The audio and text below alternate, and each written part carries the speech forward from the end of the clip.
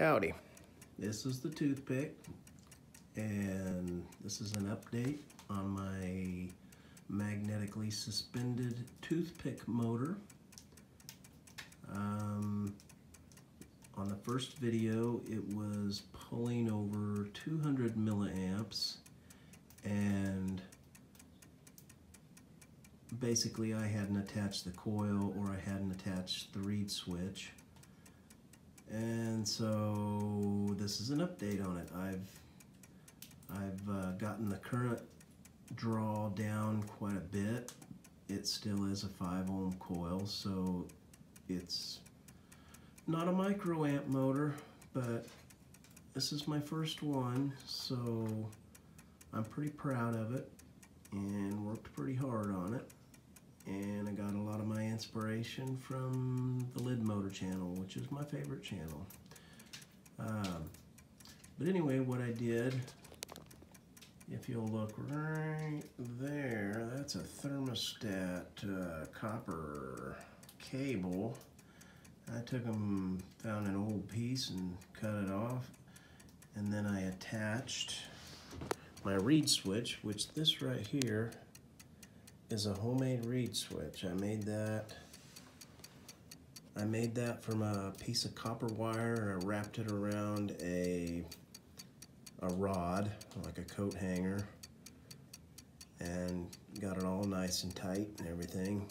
And then that center wire in there is actually a piece of Kanthal wire, and about 30 gauge. And I took a length of that and put one end in the drill and held tight to the other end with some needle nose pliers and twisted that wire until it became perfectly straight, and used that for the center wire. On the very end of that, if you look, if I can focus on that very well, there is a magnet on there, and I bought some really small magnets that are only roughly 1/8 of an inch in diameter, and I attached that to the end of the wire, and as the magnets come around, they pull that center wire into the copper windings there. And yeah, it works pretty good actually, and so I'm using that for a reed switch. And yeah, anyway, but I'm using a single AA battery, or a triple A battery, and it's getting low, but it's a 1.41 roughly volts on this scale here. And then on my current here on this meter, I wrote it down on a piece of paper. It's ranging roughly from about 4.6 milliamps to about 20.3 milliamps current draw. And then over on this paper, I just wanted to see how much power it was consuming, so I just multiplied the current times the voltage to get the milliwatts. It ranges between 6.486 milliwatts of power consumption up to 28.623 milliwatts. My coil is a 28 gauge. That's the only wire I had, so 28 gauge, and it measures out to about 5 ohms. I put it on a sewing bobbin, and that LED light there is, you can't really see it in the camera, but it's actually really purple, and it came off of a set of Christmas tree lights. But yeah, and then there is the circuit diagram, which is very, very, very, very simple. So yeah, I'm really proud of this. I worked really hard on it. I kind of had this piece of wood here left over that had no use, so I decided to hook the reed switch rod onto that, and I'm able to adjust the speed with it by adjusting the distance from the reed switch to the magnets on the rotor. And it works pretty cool, really. But I'll go ahead and adjust that just so you can see what it does. I'll slide this in, and it's going to pick up speed as I do it.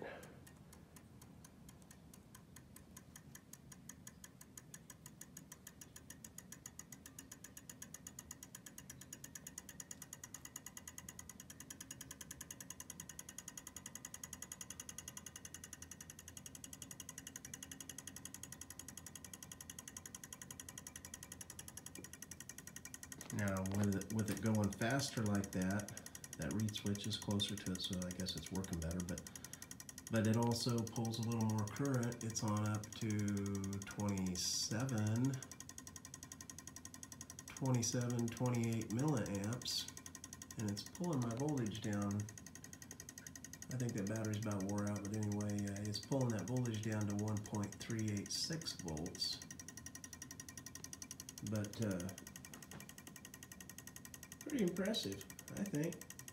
And anyway, yeah, this is my first motor, and I wanted to make a Toothpick magnetically suspended Toothpick motor after watching Lid Motors Toothpick series on all the different motors he made out of toothpicks. I thought it'd be really cool to build one that was magnetically suspended, and I got it to work.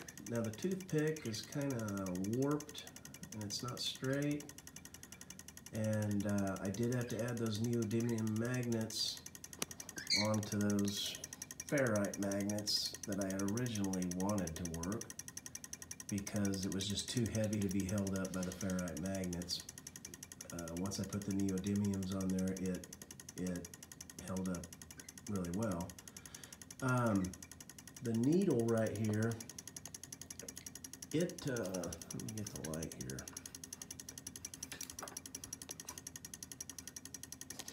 And I'm gonna slow it down here too. Let me get this slowed down so you can see that needle.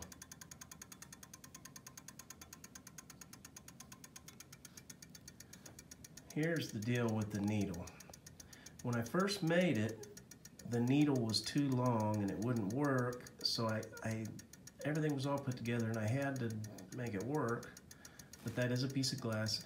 I had to cut the needle with a pair of wire cutters because I couldn't remove it. It was already glued into the toothpick.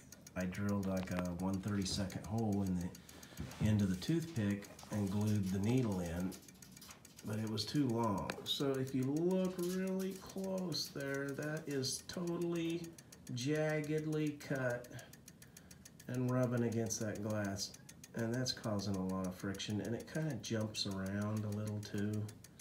So anyway, that's a mistake I made. I didn't plan it out right, but still it works pretty darn good. And the ring magnets on the toothpick are really, really small. I got those, I ordered them off of eBay, and they're really, really small.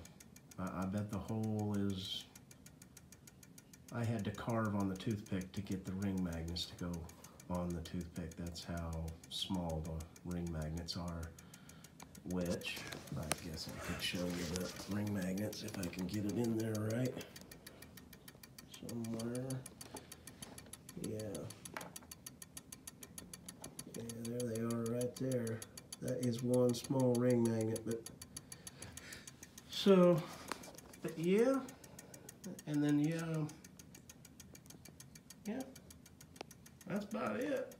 I think I'm gonna work on the other one I got that I showed in the first video.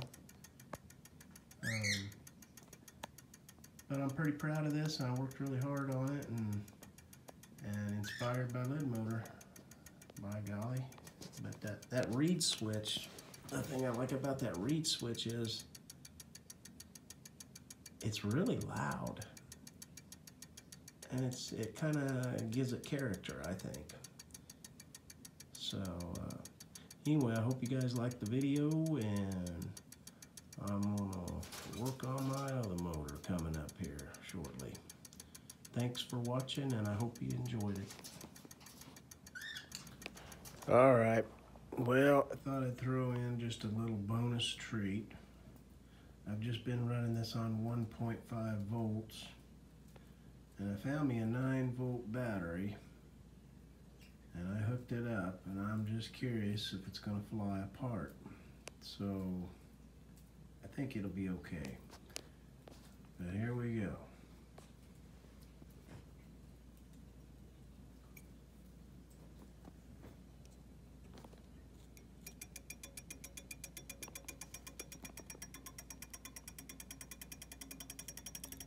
Adjusting the reed switch.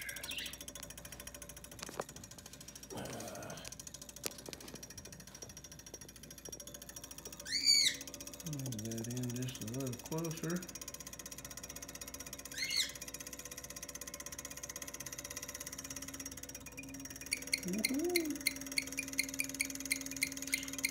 That needle's squeaking around on that glass because it's cut off, like I was mentioning. I'm going to try to get a little closer. That's about as close as I'm going to get it.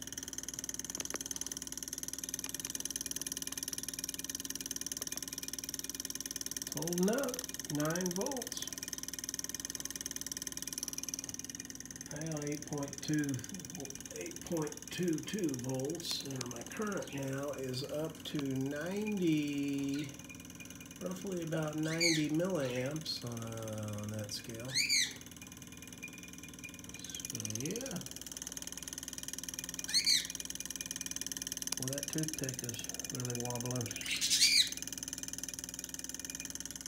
But there you go. 9 volts on the magnetically suspended toothpick motor. Thanks for watching.